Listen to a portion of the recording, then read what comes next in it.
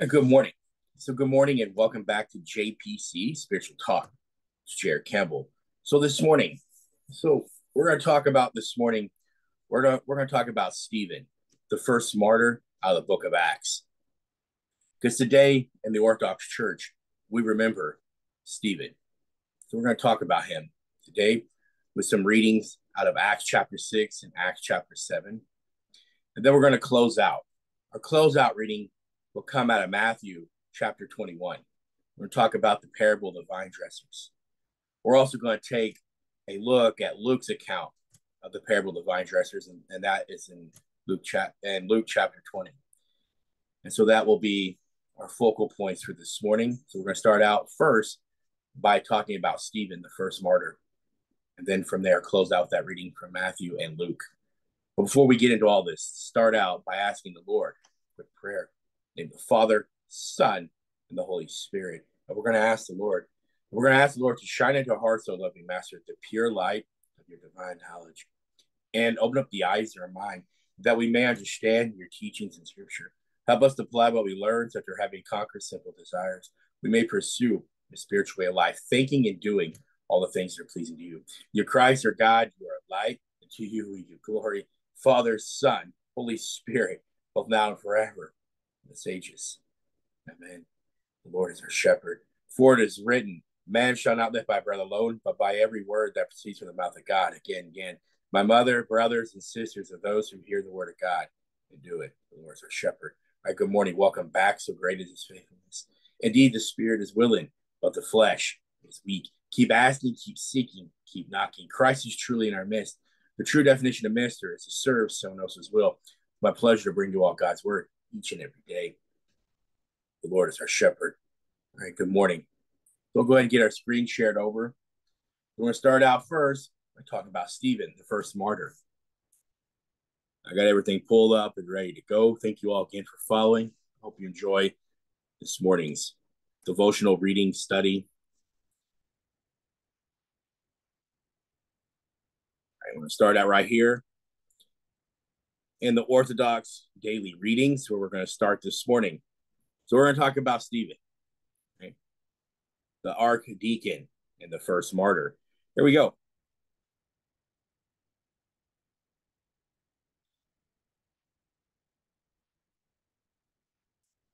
I hope y'all can see that. So Saint Stephen was a Jew by race, and as some say, a disciple of Gamaliel, the teacher of the law mentioned in Acts chapter 5, verse 34, and Acts chapter 22, verse 3. He was the first of 7 deacons whom the apostles established in Jerusalem to care for the poor and to distribute alms to them. Being a man full of faith and of the Holy Spirit, he performed great signs and wonders among the people, while disputing with the Jews concerning Jesus and wisely refuting their every contradiction, so that no one was able to withstand the wisdom and the spirit whereby he spoke. He was slandered as a blasphemer and was dragged off to the Sanhedrin of the elders.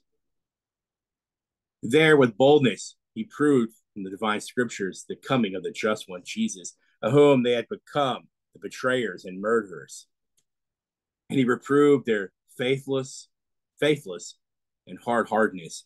And finally, gazing to heaven and beholding the divine glory, he said, Lo, I see the heavens open, the Son of Man standing at the right hand of God. But when they heard this, they stopped their ears and with anger cast him out of the city and stoned him. While he was calling out and saying, Lord Jesus, receive my spirit. Then imitating the long suffering of the master, he bent his knees and prayed in a loud voice for them that were stoning him. And he said, Lord, lay not this sin to their charge. And saying this, he fell asleep. Acts chapter 6, 7. Thus becoming the first among the martyrs of the Church of Christ. In the Father, Son, and the Holy Spirit. Beautiful. Beautiful. We're going to start right here. We're going to read the Acts of the Apostles.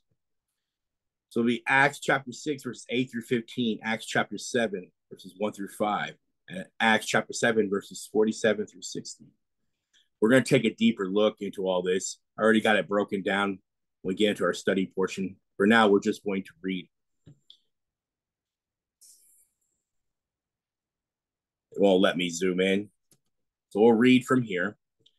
So it says, in those days, Stephen, full of grace and power, did great wonders and signs among the people. And some of those who belonged to the synagogue of the freedmen, as it was called, and of the Cyrenians and of the Alexandrians, and of those from Cilicia and Asia, arose and disputed with Stephen, but they could not withstand the wisdom and the spirit in which he spoke. Then they secretly instigated men who said, we have heard him speak blasphemous words against Moses and God. And they stirred up the people and the elders and the scribes, and they come upon him and seized him and brought him before the council and set up false witnesses who said, this man never ceases to speak words against this holy place and the law. For we have heard him say that this Jesus of Nazareth will destroy this place and will change the customs which Moses delivered to us. And gazing at him, all who sat in the council saw that his face was like the face of an angel. And the high priest said, is this so? And Stephen said, brethren and fathers, hear me. The God of glory appeared to our father Abraham when he was in Mesopotamia, before he lived in Haran, and said to him, depart from your land and from your kindred, and go into the land which I will show you. But he departed from the land of the Chaldeans and lived in Haran. And after his father died, God removed him from there and into this land in which you are now living. Yet he gave him no inheritance in it, not even a foot's length, but promised to give it to him in possession and to his prosperity after him, through he had no child. But it was Solomon who built a house for him. Yet the Most High does not dwell in the houses made with hands. As the prophet says, heaven is my throne and the earth my footstool. What house will you build for me, says the Lord, or what is the place of my rest? Did not my hand make all these things? You stiff-necked people, uncircumcised in heart and ears, you always resist the Holy Spirit. As your fathers did, so do you. Which of the prophets did not your fathers persecute? And they killed those who announced beforehand the coming of the righteous one, whom you have now betrayed and murdered. You who received the law as delivered by the angels did not keep it. Now, when they heard these things, they were enraged, and they ground their teeth against him. But he, full of the Holy Spirit, gazed into heaven and saw the glory of God and Jesus standing at the right hand of God. And he said, behold, I see the heavens open, and the Son of Man standing at the right hand of God. But they cried out with a loud voice and stopped their ears and rushed together upon him. Then they cast him out of the city and stoned him. And the witnesses laid down their garments at the feet of a young man named Saul. And as they were stoning Stephen, he prayed, Lord Jesus, receive my spirit. And he knelt down and cried with a loud voice, Lord, do not hold this sin against him. And when he had said this, he fell asleep. In the Father, Son, and the Holy Spirit. We're going to get into the study portion now.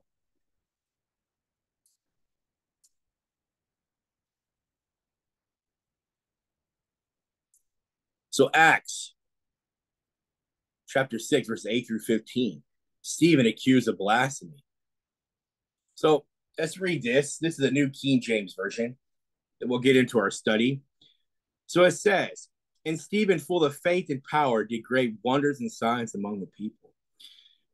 Then there arose some, what is called the synagogue of the freedmen, Cyrenians and Alexandrians, and those from Cilicia and Asia, disputing with Stephen. And when they were not able to resist the wisdom and spirit by which he spoke, then they secretly induced men to say, we have heard him speak blasphemous words against Moses and God. And they stirred up the people and elders and the scribes, and they came upon him, seized him, and brought him to the council. They also set up false witnesses who said, this man does not cease to speak blasphemous words against the holy place and the law. For we have heard him say that this Jesus of Nazareth will destroy this place and change the customs which Moses delivered to us. And all who sat in the council looking looking steadfastly at him, saw his face as the face of an angel. The Father, Son, and the Holy Spirit. So into our study portion here. So let's take a look at verse 9.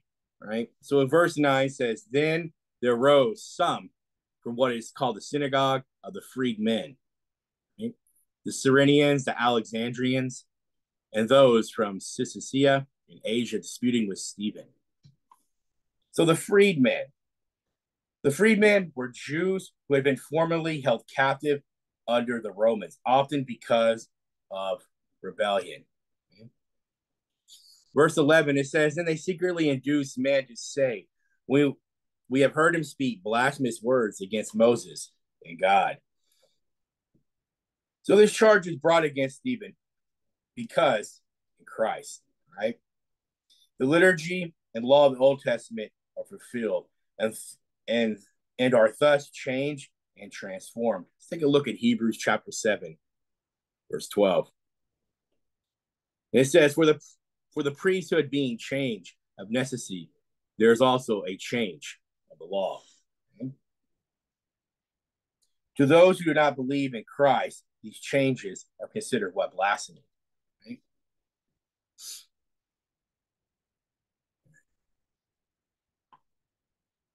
Look at verse 14. And it says, for we have heard him say that this Jesus of Nazareth will destroy this place and change the customs which Moses delivered to us. Okay. So, so the charge that Jesus would destroy the temple was leveled against him at his trial, right? Let's look at Matthew chapter 26, verse 61. And it said, this fellow said, I am able to destroy the temple of God and build it in 3 days. So that's in Matthew chapter 26, verse 61. So the charge that Jesus would destroy the temple was leveled against him at his trial, Matthew chapter 26, verse 61, by false witnesses. This was a misinterpretation of two of his sayings. One, destroy this temple in 3 days, I will raise it up. Look at John chapter 2, verse 19. Jesus answered and said to them, destroy this temple, and in 3 days I'll rise it up. So it's referring to what? His own body, right? So that's what he's referring to, his resurrection. 2, his prophecy of the destruction of the temple. See, Luke chapter 21, verses 6 and 20. So Luke 21, verse 6. These things which you see in the days will come in, which not one stone shall be left upon another that shall not be thrown down. I think it was verse 20. Verse 20. But when you see Jerusalem surrounded by armies, then you know that its desolation is near. Okay? This prophecy was fulfilled in what? AD 70, when the Romans destroyed the temple as punishment for what? The Jewish rebellion. So there was a Jewish rebellion, so they burned it down as punishment. All right, so let's look at verse 15, and then we'll continue on. Right? Let's go back here. Acts 6, verse 15. And all who sat in the council, looking steadfastly at him, saw his face as the face of an angel. So those who become one with Christ receive this divine radiance revealed in Stephen's face. This is a preview of the glory all believers will share in the age to come. Look at 2 Corinthians chapter 3, verse 18. But we all, with unveiled face, beholding as in a mirror the glory of the Lord, are being transformed into the same image from glory to glory, just as by the Spirit of the Lord. Could also take a look at Exodus, right? Chapter 34, the shining face of Moses, right? So Exodus chapter 34, verses 29 through 35. It's another source, another example, right, of what they probably saw on Stephen's face. Right? All right, so let's look Acts chapter 7, 1 through 5. All right, so Stephen's addressed the call of Abraham, in the Father, Son, and the Holy Spirit. Then the high priest said, "Are these things so?" And he said, "Brethren and fathers, listen. The God of glory appeared to our father Abraham when he was in Mesopotamia before he dwelt in Haran, and said to him, 'Get out of your country and from your relatives, and come to the land that I will show you.' Then he came out of the land of the Chaldeans and dwelt in Haran. And from there, when his father was dead, he moved him to this land in which he now dwell. And God gave him no inheritance in it, and not even enough to set his foot on. But even when Abraham had no child, he promised to give it to him for a possession and to his descendants after him, being the Father, Son, and the Holy Spirit." So what we see right there, right? Stephen does not answer the high priest. So he doesn't answer the high priest what directly, right? So he's not directly answering, right, the high priest. So the high priest said, "Are these things so?" And he said, "Brethren and fathers, listen," right? Starts to give them a history lesson. So Stephen does not directly answer the high priest, but uses the charges as the context of his preaching. As with Peter's sermon on Pentecost, that was in Acts chapter 2. Oh, man. Acts chapter 2. It's Peter's sermon. Okay. All right, so let's go back. So just as with Peter's sermon at Pentecost, Acts chapter 2, verses 14 through 40, Stephen preaches Jesus Christ based on what the Old Testament, showing how the Jews consistently missed the purpose of God's dealings with them due to their hardness of heart. That's in verse 51, which we'll look at that in a second because we're about to be done here in our study of Stephen. So I'm going to finish up. We're going to look at verses 47 through 60 here in Acts, right? And then we'll get over to the parable of the vinedressers in Matthew 21. So it says, "But Solomon built him a house. However, the Most High does not dwell in temples made with hands. As the prophet says, 'Heaven is my throne, the earth is my footstool. What house will you build for me, says the Lord? Or what is the place of my rest? Has my hand not made all these things? You stiff-necked and uncircumcised in heart and ears. You always resist the Holy Spirit as your fathers did, so do you. Which of the prophets did your fathers not persecute? And they killed those who foretold the coming of the just one, of whom you now have become the betrayers and murderers. You have received the law by the direction of angels and have not kept it. When they heard these things, they were cut to the heart, and they gashed at him with their teeth. But he, being full of the Holy Spirit, gazed into heaven and saw the glory of God and Jesus standing at the right hand of God, and said, 'Look, I see the heavens open, the Son of Man standing at the right hand of God.' And then when they cried out with a loud voice, stopped their ears and ran at him with one accord. And they cast him out of the city and stoned him. And the witnesses lay down their clothes at the feet of a young man named Saul. And they stoned Stephen as he was calling on God, saying, 'Lord Jesus, receive my spirit.' Then he knelt down and cried out with a loud voice, 'Lord, do not charge them with this sin.' And when he had said this, he fell asleep. In the Father, Son, and the Holy Spirit. It's beautiful. Beautiful. So verses 47 and 50. All right, let's look at those. So the Most High does not dwell in temples made with hands. Right? However, the Most High, right here in verse 48, however, the Most High does not dwell in temples made with hands, as the prophet says. Okay, so the Most High does not dwell in temples made with hands. This does not mean that God was not present in the temple. Rather, it indicates that God's presence is not limited to a specific temple, but dwells in every soul that receives him. Go back to John chapter 4, right? The Samaritan woman at the well. Jesus tells her that God is spirit, right? When Jesus tells her that God is spirit, what he's saying is that he's present and he fills all things, right? He's not confined to a particular place. Does that make sense? Okay. All right, we look at verse 51. It's one of my favorite verses. I try not to laugh when I read this. When Stephen says, "You stiff-necked and uncircumcised in heart and ears, you always resist the Holy Spirit as your fathers did, so do you." right? So Israel resisted the Holy Spirit by neither accepting God's plan for them nor receiving his correction through the prophets. These Jewish leaders continued to resist the Holy Spirit in their opposition to Jesus and to also to his disciples. Then in verses 55 and 58, we see what a vision, right, from Stephen. It says, but he, being full of the Holy Spirit, gazed into heaven and saw the glory of God and Jesus standing at the right hand of God and said, look, I see the heavens open, Son of Man standing at the right hand of God. And they cried out with a loud voice, stopped their ears, and ran at him on a cord. And they cast him out of the city and stoned him. And the witnesses laid down their clothes at the feet of the young man named Saul, which eventually becomes Paul, right? So Stephen's vision of the enthroned Christ is seen by his opponents as the ultimate blasphemy, which carried the penalty of stoning. Leviticus chapter 24. So Leviticus chapter 24, verse 16.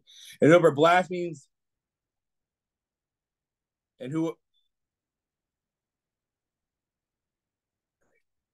whoever blasphemes the name of the Lord shall surely be put to death.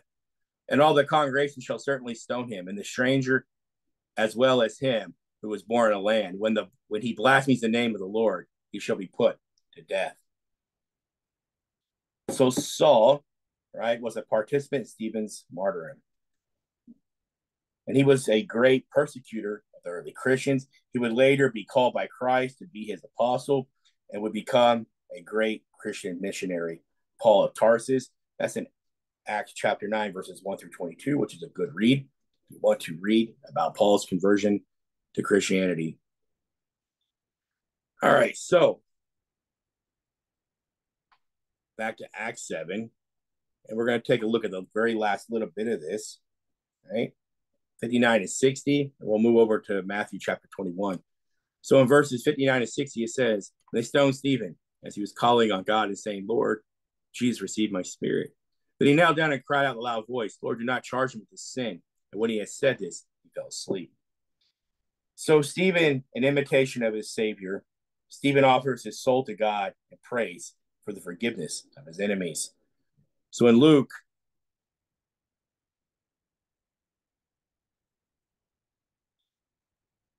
was it Luke 23:34, right here. Then Jesus said, Father, forgive them, for they do not know what they do. And they divided his garments and cast lots. That was that when Jesus was on the cross. So Stephen, in imitation like his Savior, prayed for the forgiveness of his enemies. Beautiful. Beautiful. All right, so let's look at Matthew chapter 21. Right? We're going to read to verse 44.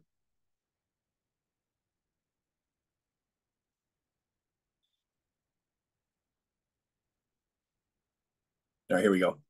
All right, so Matthew chapter 21, verses 33 through 44, the parable of the wicked vine dressers. So this was kind of what Stephen was talking about, right? Stephen was talking about the persecution of all those who came, right? The prophets. So this parable is going to tie into what Stephen was talking about before he was stoned. All right, so the parable of the wicked vine dressers. So Matthew chapter 21. And it says, hear another parable. There was a certain landowner who planted a vineyard and set a hedge around it, dug a wine press in it, and built a tower. And he leased it to the vine dressers and went into a far country. Now, when vintage time drew near, he sent his servants to the vine dressers that they might receive its fruits. And the vine dressers took his servants, beat one, killed one, and stoned another. Again, he sent other servants more than the first, and they did likewise to them. Then last of all, he sent his son to them, saying, they will respect my son. But when the vine dressers saw the son, they said among themselves, this is the heir. Come, let us kill him and seize his inheritance. So they took him and cast him out of the vineyard and killed him. Therefore, when the owner of the vineyard comes, what will he do to those vine dressers? They said to him, he will destroy those wicked men miserably. and leaves his vineyard to another vine dressers who will render to him the fruits of their seasons. Jesus said to them, have you never read in the scriptures, the stone which the builders rejected has become the chief cornerstone? This was the Lord's doing, and it's marvelous. And it is marvelous in our eyes. Therefore, I say to you, the kingdom of God will be taken from you and given to a nation bearing the fruits of it. And whoever falls on this stone will be broken, but whoever it falls, it will grind him to powder. In the Father, Son, and the Holy Spirit. So Jesus is talking about himself, right? He's talking about he's going to be killed, right? Talking about his passion on the cross. So we see, so before we go any further, I'm going to look at Luke's account. We're going to read Luke's account, Luke chapter 20, verses 9 through 16, right? So here is Luke's account, right? The parable of the wicked vine dressers, right?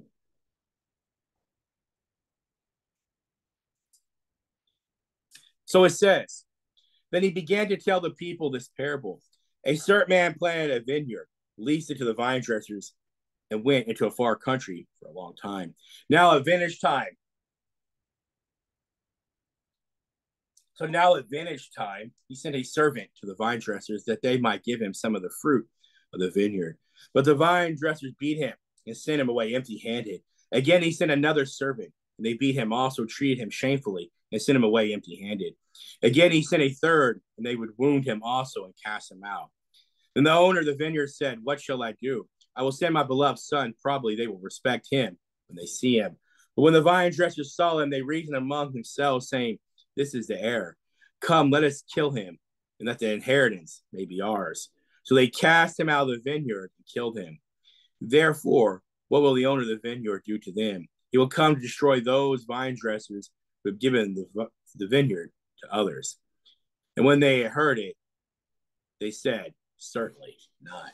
In the Father, Son, and the Holy Spirit.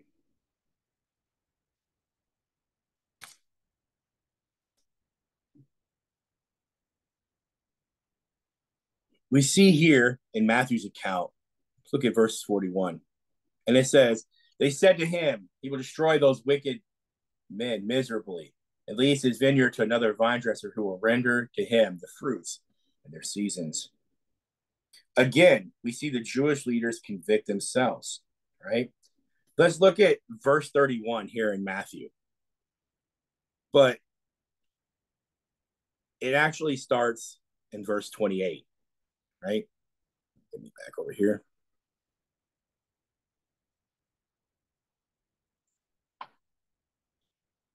So here we go. The parable of the two sons. But what do you think? A man had two sons, and he came to the first and said, son, go work today in my vineyard. And he answered and said, I will not. But after he regretted it and went. Then he came to the second and said likewise. And he answered and said, I go, sir. But he did not go. Which of the two did the will of his father? They said to him, the first. Jesus said to them, surely I say to you, that tax collectors and harlots enter the kingdom of God before you. It's right there. For John came to you in a way of righteousness, and you did not believe him. But tax collectors and harlots believed him. And when you saw it, you did not afterward relent and believe him. The Father, Son, the Holy Spirit. So he's getting on to them for not repenting and turning from their ways. Here in verse 44 in Matthew's account, it says, whoever falls on the stone will be broken, but whoever it falls, it will grind him to powder. So the stone is Christ. And according to the writings of St. John Chrysostom, this saying illustrates the two ways of destruction. Those falling on the stone are people who suffer the consequences of their sins while yet in this life. Where those on whom the stone falls are unrepentant people suffering utter destruction and the final judgment. Father, Son, and the Holy Spirit. So let's look at Luke's account before we close out. So Luke's account in chapter 20, verses 9 through 16, and we're going to close out. Hope you enjoyed the study. All right, so in the parable, the man, right, represents God the Father. And the vineyard refers to God's people, the vine dressers, or the leaders of the Jews entrusted to care for their people. Each servant, right, look at verses 10 through 12. Now at vintage time, he sent a servant to the vine dressers that they might give him some of the fruit of the vineyard. But the vine dressers beat him and sent him away empty-handed. Again, he sent another servant, and they beat him also, treated him shamefully, and sent him away empty-handed. And again, he sent a third, and they would wound him also and cast him out. So each servant, in verses 10 through 12, sent by the owner, stands for Old Testament prophets who comes to call the people back to God. While the beloved son, verse 13, then the owner of the vineyard said, what shall I do? I will send my beloved son. Probably they will respect him when they see him. So the beloved son is referring to Christ himself. When the son is cast out of the vineyard, in verse 15, so they cast him out of the vineyard and killed him. Therefore, what will the owner of the vineyard do to them? So when the son is cast out of the vineyard, verse 15, to be killed, this is understood on two levels. One, that Jesus was killed outside Jerusalem. And two, that Jesus was crucified by foreign soldiers, not by those of his own vineyard. The others, in verse 16, who later received the vineyard are the Gentiles brought back into the church. So verse 16, he will come and destroy those vine dressers and give the vineyard to others. And when they heard it, they said, certainly not. In the Father, Son, and the Holy Spirit. Beautiful. Beautiful. That's where we'll end this morning. Thank you for following. Hope you were able to stick with me. A lot of that bouncing back and forth, but a good study. Thank you all again. We'll close out in prayer. In the name of the Father, Son, and the Holy Spirit. Oh Lord God, you spoke to us your divine saving words. You illuminate the souls of sinners that comprehend what we just read, that we don't appear as simply as hearers spiritual words, but doers of good deeds, true pursuers of faith, having a blameless life and conduct without reproach in Christ our Lord. You are light, and to you we give glory. Father, Son, Holy Spirit, now and forever, in the ages. Amen. Our Father, who art in heavens, hallowed be thy name. Thy kingdom come, thy will be done on earth as in heaven. Give us this day our daily bread. Forgive us our trespasses, and forgive those who trespass against us. And lead us not into temptation, but deliver us from the evil one. But yours is the kingdom, the power, the glory, the Father, Son, Holy Spirit, now and forever, in the ages. Amen. May the Lord bless you and keep you. The Lord make his face shine upon you and be merciful to you. The Lord lift up his countenance upon you and give you peace. In the name of the Father, Son, Holy Spirit, now and forever, in the ages. Amen. Depart peace, name of the Lord, my brothers and sisters in Christ. Peace be with you all. Go in peace. Shalom, shalom. May the Lord forgive those who love us and those who hate us. Chair Wesley Campbell, good morning, good day, good afternoon, good evening, whenever and however all these messages, these studies find you all. I love you all so much. Thank you all for following. So after December, going into the start of the new year, I'll start back with our Acts. I think we left off at Acts chapter 17. I could be wrong, but we'll finish up Acts and get into the new year. And then we'll find something else to study. After we finish Acts, I was thinking about starting the book of Revelations after Acts to start the new year. Right? Take a deep look into the book of Revelation. I don't know what some of you think. Let me know in the comments. Thank you all again for following. I love you all so much. I developed that relationship with him. I love you all so much. I'm out.